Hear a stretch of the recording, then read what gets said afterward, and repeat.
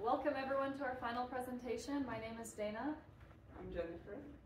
So here is our project, If I Were You, a VR law enforcement tool to challenge implicit biases.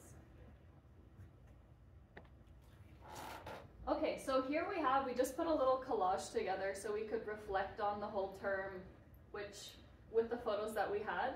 So here we have the showcase up here from last week, users engaging in our experience, and then we have our poster, and then here is some elements that Jennifer with the recording of the 360 camera. Yeah, we did the recording together, and then this is kind of a screenshot of how we process the raw recordings, and then everything else, yeah, happening in the showcase, kind of capturing what happened in the past few weeks or so, I would say. And we're gonna talk more about things happened before that.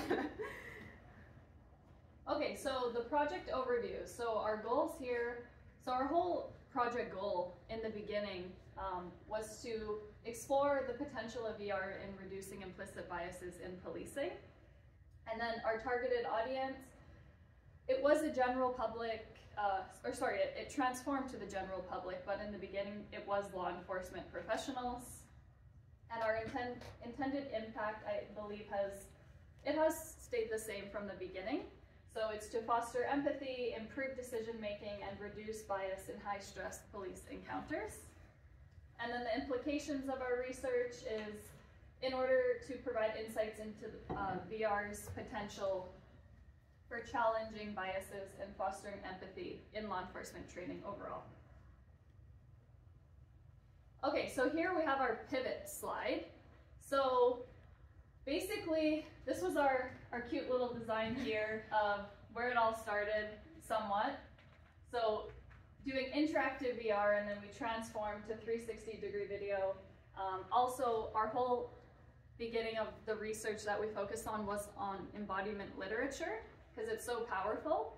However, due to the limitations of our study, we switched this to spatial presence. So this is an update that we recently did.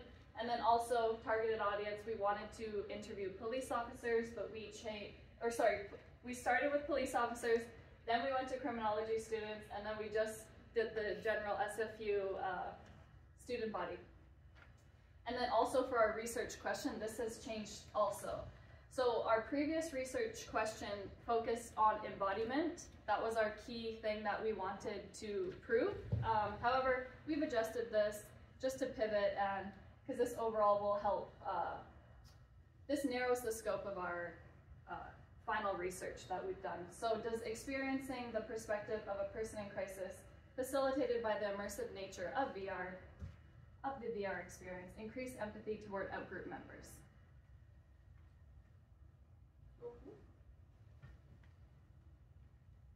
Okay, and then so our research and design. So the literature review, the key things that we have here within our paper. So the focus was understanding VR's potential in policing, education, and training.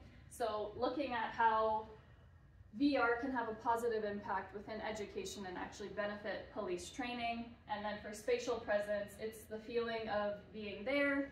So this is the thing that we have updated compared to embodiment.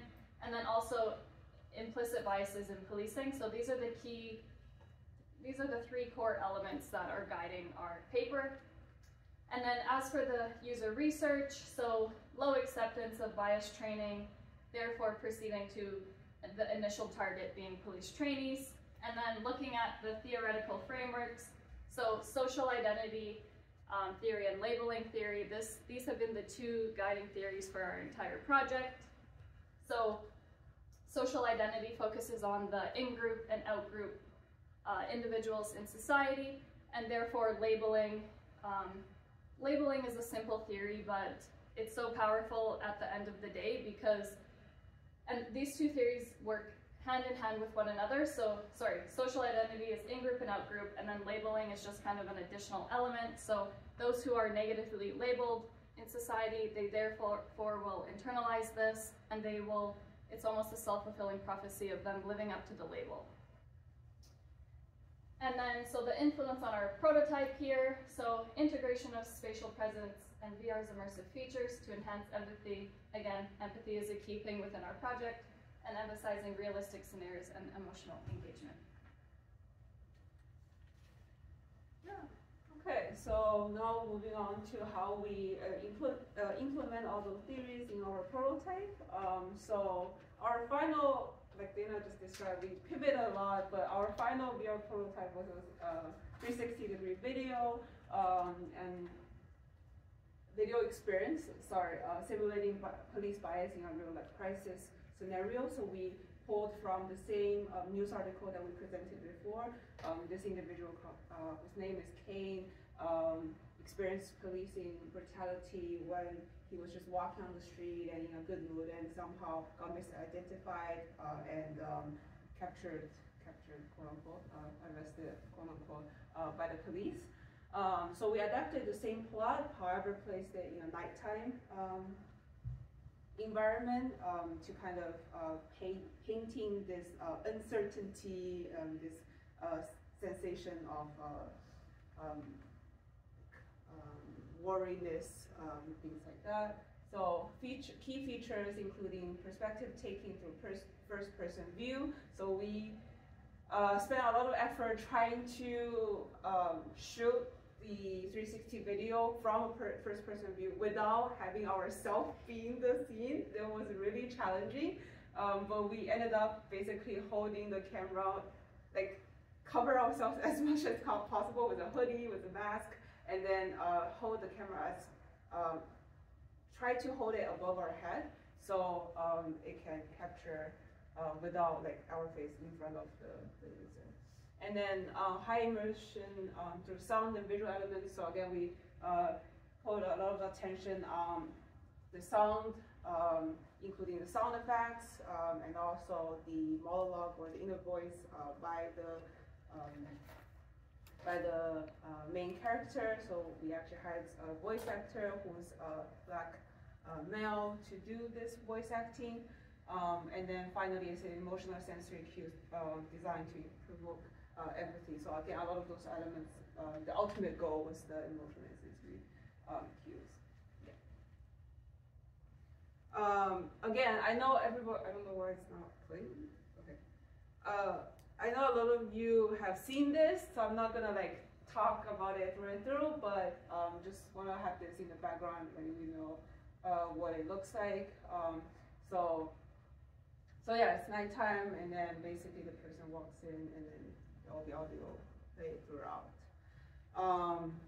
There are some limitations and challenges we faced with this version of prototype, which we are going to address later as well. Okay.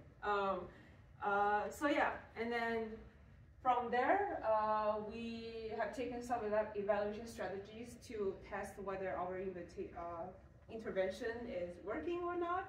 So we're taking this mixed method approach, basically through two channels. One is the surveys for qualitative data, and we had 9 people total fill out our surveys, and one semi-structured interview for qualitative data, and we ended up having 6 participants.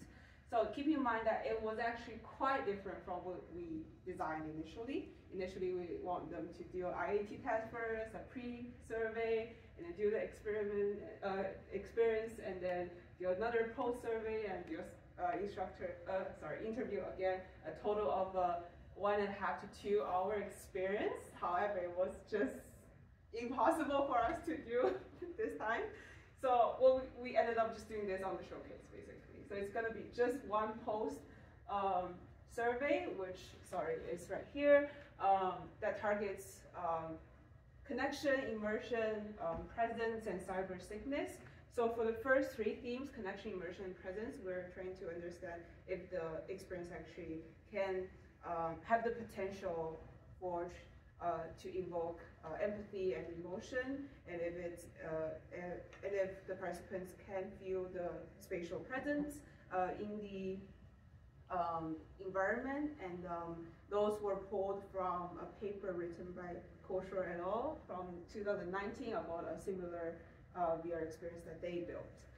So they used that survey. And then the separate sickness was pulled from the simulated sickness questionnaire, SSQ, and we pulled several questions from there to evaluate if that caused cyber sickness for the participants or not. We choose not to do a general usability testing because there's no interactivity within the experience.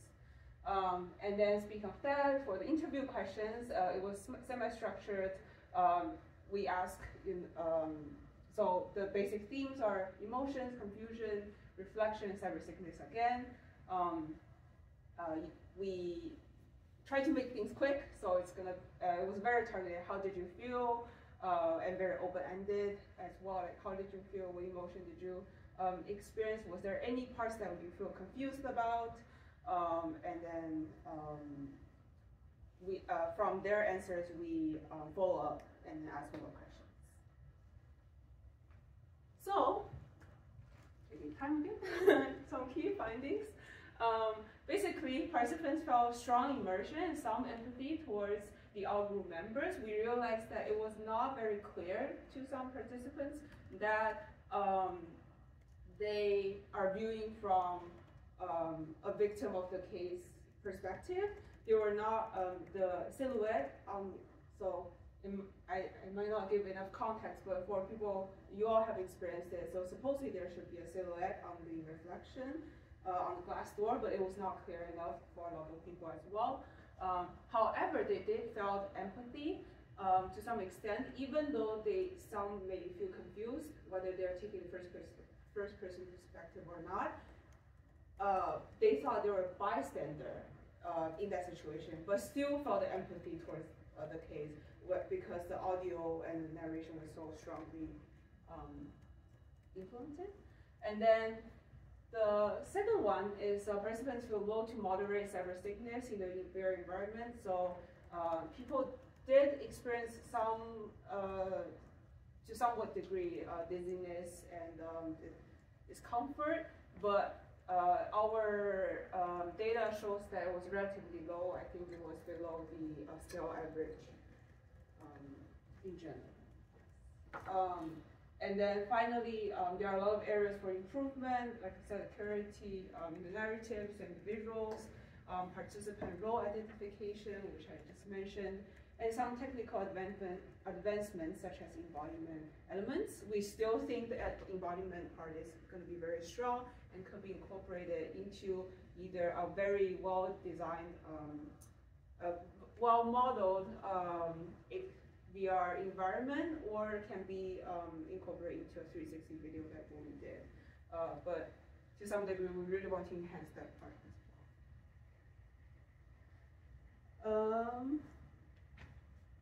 And yeah, so now moving on to our learning. Again, I feel like we have faced a lot of challenges, the technical limitation on the initial ideas that we want to approach. And then there are some issues with the narrative and the scene clarity that I just mentioned. I wish we could improve on that for future iterations. Technical difficulties like the motion sickness. One thing is that we were having a hard time holding the camera to keep it sturdy enough so that it can minimize motion sickness. We tried our best, but some people still experience that, so that's a challenge of ours. And then the emotional engagement as well. So speaking of the audio part being so powerful, some participants reported that they tend to zone out or ignore the audio part because the scene was such a stressful situation that mentally they want to avoid it. So they they avoided the audio, making them even more confused about the visual because not many things were shown in the visuals. So we tried to find more ways to engage with the participants emotionally without triggering them too much. So what we developed, on this side, what did we develop? What skills did we develop? Sorry. So the VR design production, definitely, even though we ended up not implementing anything we built in the Unity, we still have learned a lot of skills that through our iterations, and we did use that for our previous prototypes. Showcase experience, of course, we all went through this, user-centered research, trying to target, because how much we pivot from, because how much we pivot from for our research, it was really, we tried really hard to keep track of the users that we were targeting throughout the project. And finally, the data analysis, and then, which was quite new, at least for me, and then applying theoretical frameworks to design. Some key takeaways.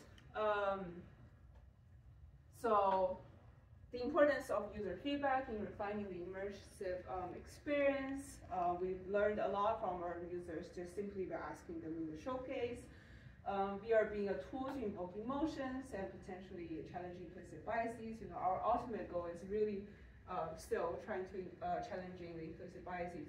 Although this research is more like exploratory work towards that goal, we still see the potential of reaching that. Oh, sorry. No worries. So the current limitations, we've said these, so I'll just briefly go through these. So focusing on university students, this limits our generalizability. The lack of embodiment and body ownership is currently in the current prototype. And then technical limitations like motion sickness and an unclear narrative flow. So these are things that need to be worked on in a future project. And then future directions, so just incorporating the body ownership and full embodiment to enhance empathy. We really like these things, so any future project we do, we will work hard to incorporate these. And then testing the long-term effects of VR-based interventions. A lot of the literature shows that there is no longitudinal studies testing the same product that we uncovered based on reducing implicit biases, so this is something that would need to be done. And then expanding the user base to include law enforcement personnel or criminology students would be next. And then our conclusion, so overall, we did determine that VR can significantly impact the reduction of implicit biases in policing. And then this is through fostering empathy and enhancing the perspective-taking role. And then the impact we have is the potential for VR to serve as a transformative tool in law enforcement training to address systematic biases. And then our call for action is just to continue research into VR interventions for diversity and bias reduction training programs focusing on law enforcement. Yeah, that's it.